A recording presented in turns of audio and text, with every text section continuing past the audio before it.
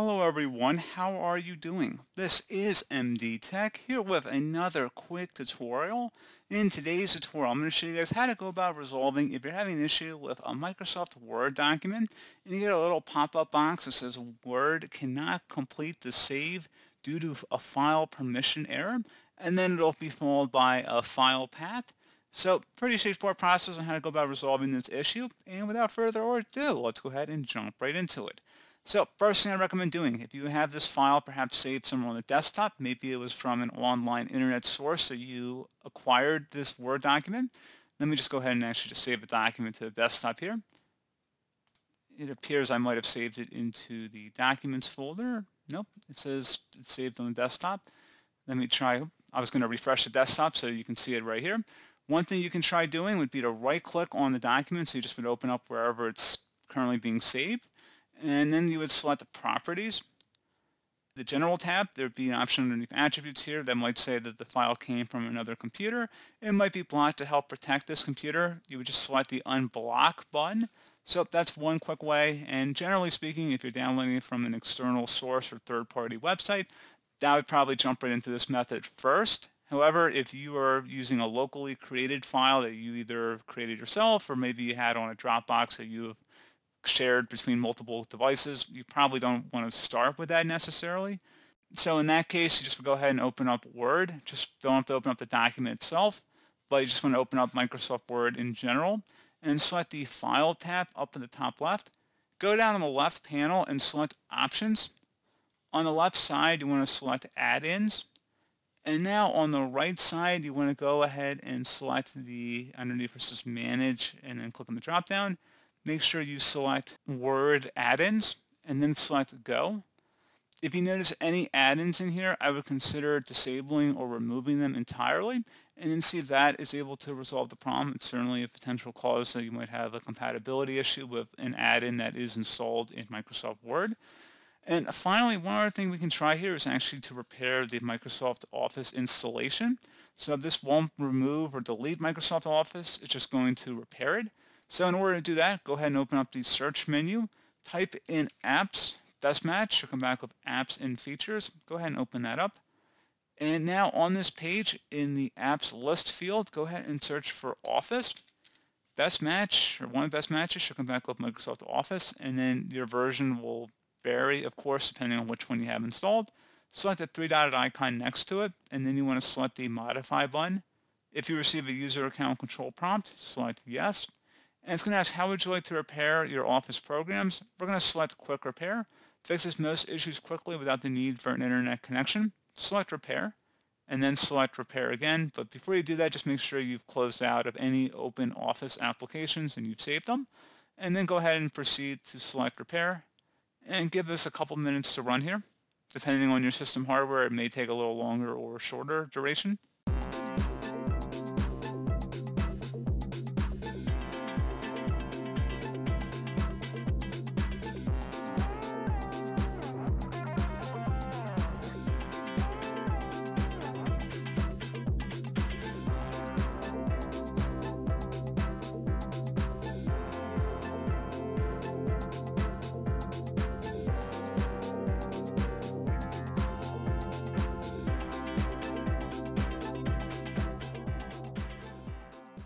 Okay, so it says we finished repairing your Office programs and features. You can now close this window and use your programs.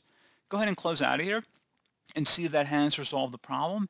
If you're still having an issue, you can try to do an online repair. So then in that case, you would select the three-dot icon again, so you come back into the Apps and Features list. Select the icon and then select Modify. Again, select Yes, and this time you would select Online Repair. Fixes all issues but takes a little longer and requires an internet connection throughout. You can select this option if you are still having problems after a quick repair, and then select Repair here. So, ready to start an online repair, we'll download files to repair your installation. This may take some time and requires an internet connection.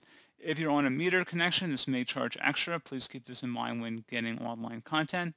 Go ahead and select Repair here.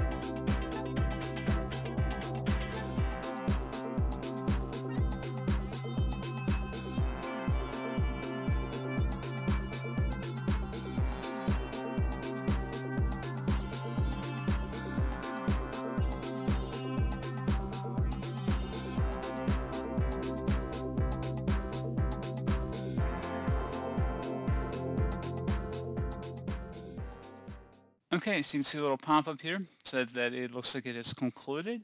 I would suggest if you had to do an online repair, I would look into actually restarting your computer. So just make sure you close it out of any applications or programs you may have had in the background. And I would go ahead and actually restart your computer at this time.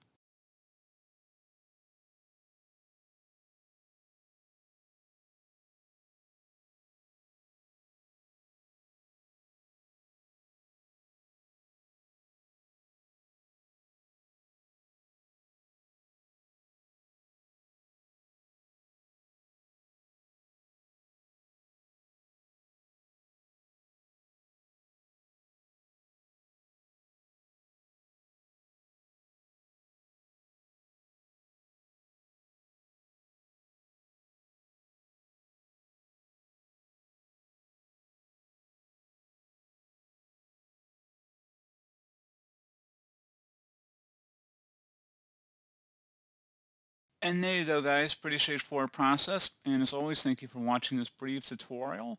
I do hope I was able to help you out, and I do look forward to catching you all in the next tutorial. Goodbye.